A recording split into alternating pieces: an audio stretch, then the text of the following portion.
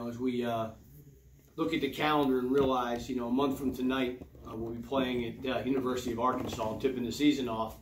We're all anxious to get the game started. Preseason, we're right in the middle of it now, about 10 practices in, and our guys are doing a great job. It's good to have returners that know what you're doing, that know the language and the terminology that we want to speak and use, and to have them contribute to the culture and helping the young guys understand what it takes to be successful. And so going into this year is a little different than the previous two and the amount of returners that we have. But the excitement's always the same. We can't wait to get started, and we can't wait to start playing games. And I know that'll be around the corner here pretty quick. Coach, what are your thoughts on the non-conference schedule? That is very difficult. But that makes it fun, because in our league, we're going to have to go play a lot of very, very good teams in tough places. And, obviously, too, we get Houston and Penn here at home, which is a good thing, too, because I always think we, play better at home and have a better chance here. But to go to Santa Barbara, who I think is going to be picked to win, or top 2 in their league, and go to Lamar, who's going to be picked very, very high in their league, to maybe possibly playing Liberty, an NCAA tournament team in that Bahamas tournament, we'll probably pick to win their league. It's a very, very challenging slate, and obviously, like I already mentioned, playing Arkansas. But, we had a tough schedule last year. It made us better, made us tougher for the league. But again, as we grow this program, we want to go into these games now expecting to win these games, not just, be happy to play them or to compete. From a culture perspective, from a stability perspective, perhaps, can you talk a little bit more about having returning guys and then just building in this third game? Yeah, it's just so different, for the first time in my 3 years, to have, Robert, Aiko, Tim, Josh, and then even the 4 sophomores after a year of playing as many minutes as they did back this year just makes practices go so much better. I think we can be so much more efficient in what we get done just based on guys knowing what to expect, transitioning to drills quickly, and just kind of, helping with the cohesiveness of everything that we do. It's always tough early, but young guys that you expect from it, it's always growing pains, but talk about the young guys. No, they've been great. Quincy, Zach, and Max have just been tremendous. They're so coachable. They come every day with open eyes and open ears. They want to learn. They work very hard. They're talented young guys. It's obviously a little different than last year. Those 5 are kind of, being thrown into the fire no matter what happened. Whereas this year, these guys kind of have to earn those minutes, and that's what it's all about. And that's what building a program is about. You want guys coming in having to fight for what they want to get in terms of playing time, and also you want more competition in practice, and that's what we have, and that's made it been a difference for the first 2 years. Do you have in your mind a starting 5 right now?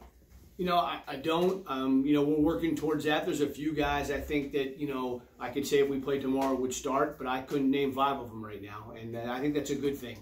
I think that's a real good thing because it shows our balance.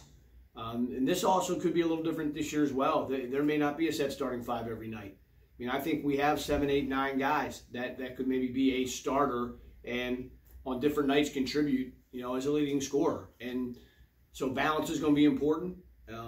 Guys stepping up and finding a consistent group of guys also is always important as well. But I can see this going a way where we have different lineups and different opportunities.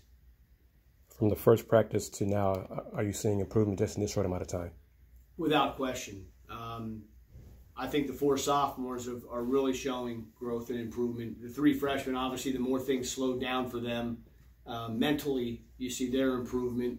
But you're always going to have ups and downs when you have 28 practices and two exhibition or scrimmages before the season. So we've had some peaks and valleys. We're working towards being more consistent. That's going to be a huge key. But yeah, we've improved and hopefully we'll continue to improve.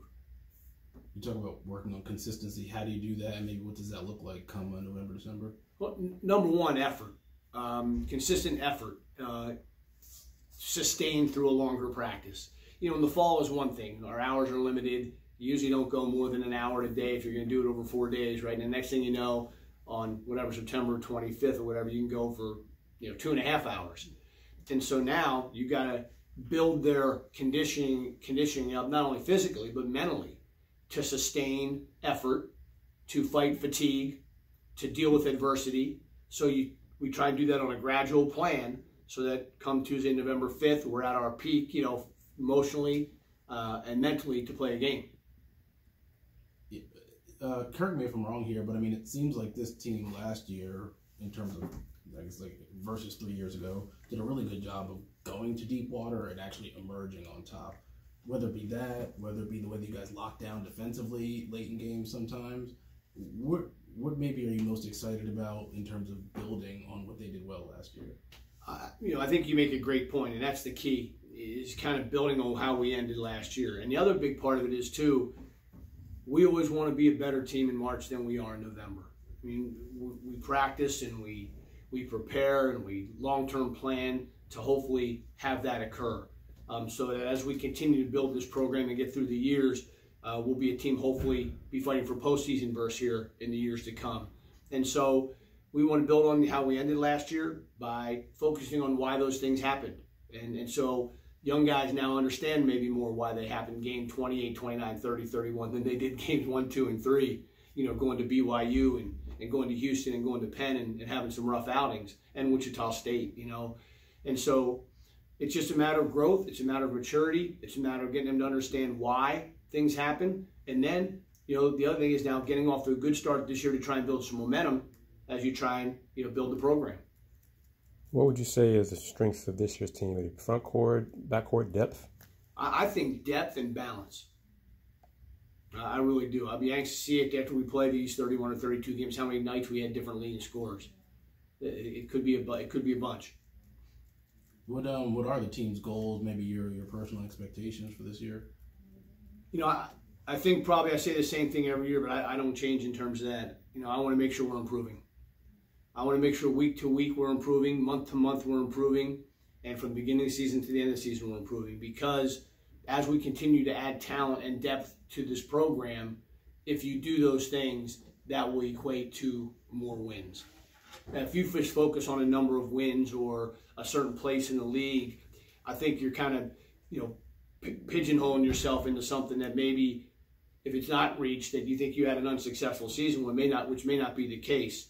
And so we just want to focus on getting better, and I determine that basically, and the staff does, based on looking at practice statistics, and then obviously performance in games, and in some ways results, just depending on what the results look like. Are you losing every game by 30, or are you battling all the way to the end? And how do you get a little better to get over the hump? Aiko and Rob, though, team leaders, being the seniors. Yeah, those guys have played, a lot of minutes and a lot of games, and we count on them. We're going to count on them this year for different reasons. Obviously production being one of them, but leadership being another. And so that's something they are really trying to embrace, especially, the 4 sophomores now can help them with that now, because, they've been here playing as much as they did last year to help the 3 freshmen and kind of keep this thing, turning over and rolling. So expectations and what we want every year, people kind of know as they get into it. Anything else? Coach, thank you. All right. Thank you, Coach. Thanks, guys.